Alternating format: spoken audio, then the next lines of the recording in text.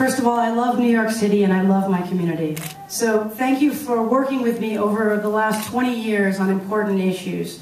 Whether it's been as a civil rights attorney, a small business owner, or educator, I've shown I can stand up and deliver for our community. And I can do so in a community-minded, coalition-building spirit that I'll continue to bring to the halls of power. You think about some of the most difficult times that this community has had, and we've worked shoulder to shoulder together, whether that's the extension of term limits, whether that's Superstorm Sandy, or whether that's the closure of St. Vincent's Hospital. And I will continue to be that community-minded advocate for you in city government.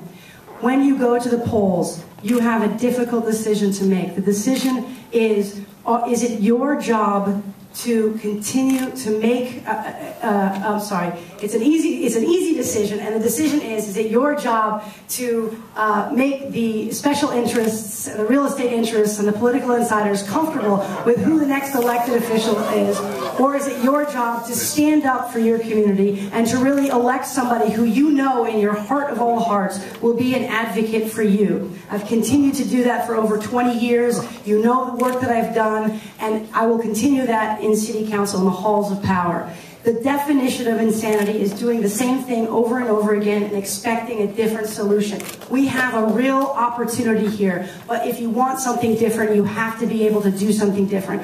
My name is Yetta Curlin, and I would be honored to stand up for you in the City Hall.